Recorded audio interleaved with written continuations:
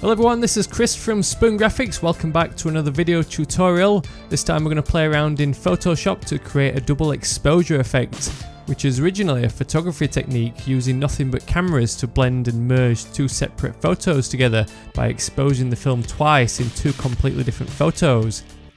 The style of this effect has also become popular with digital artists who can use Photoshop to mimic the double exposure effect to create a surreal image. Popular examples are the True Detective's TV show intro, or if you're a bit of a Taylor Swift fan, you might recognise this effect from her latest music video. Common subjects that are often combined are portraits or profiles and scenes of nature such as mountains or trees.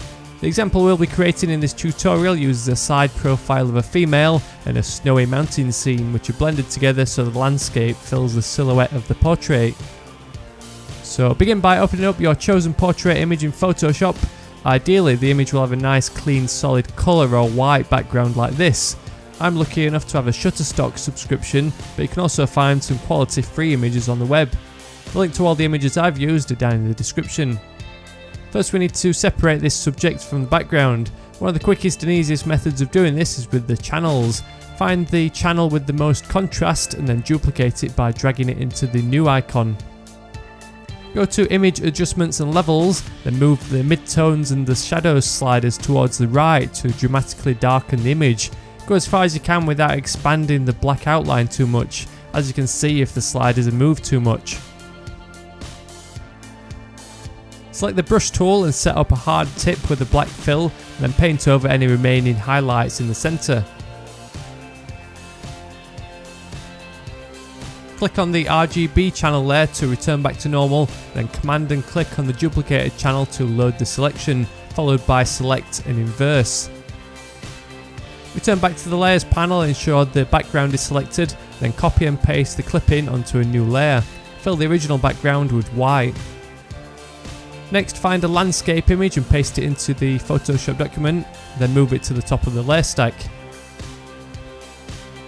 Command and click the thumbnail of the portrait image, then apply a layer mask to clip the landscape image. Unlink the mask with the layer by clicking the chain icon, then select the landscape layer thumbnail and go to Edit Transform to scale and position the image independently to find the best composition. Select the original portrait layer and press Command and J to duplicate it. Move it to the top of the layer stack, then go to Image Adjustments and Desaturate to transform it to black and white, then change the blending mode to Multiply. Apply a layer mask to this layer, then set up a large soft brush with a black fill. Paint around the edges of the portrait to erase away everything except the facial features. Press X to switch the colours between black and white to toggle between erasing and restoring the image to find the perfect result. Reduce the opacity of this ghostly portrait layer to around 70% so the features are just subtly visible through the landscape.